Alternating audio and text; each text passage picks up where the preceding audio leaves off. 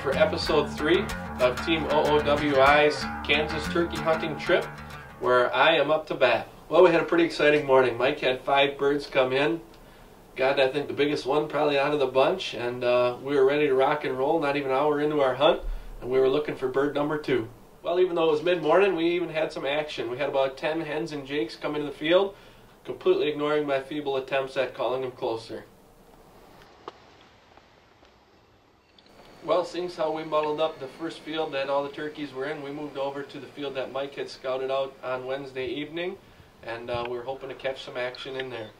After lunch and doing some scouting out of the rest of the property, looking at some maps, we decided to key in on a different field for our Thursday afternoon hunt. After watching all these birds for a while, the sun begins to set.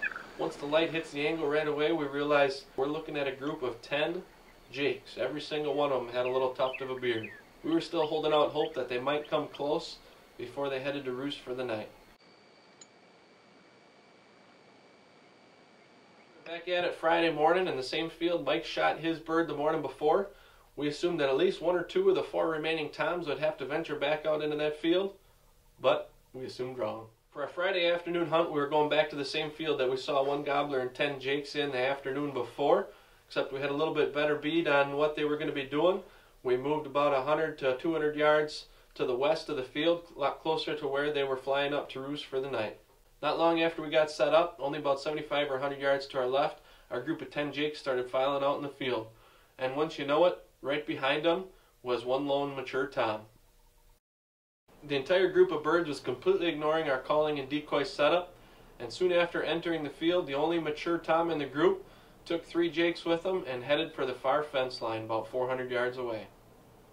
But we were down to our last afternoon here in Kansas. We still had 7 jakes in the field, and I fully intended letting release on the first one that came within our 20-yard circle. This group of jakes spent a lot of time in the field, but we quickly realized they were simply not interested in romance, still completely ignoring our calls and decoys. Instead, they were interested only in filling their stomachs.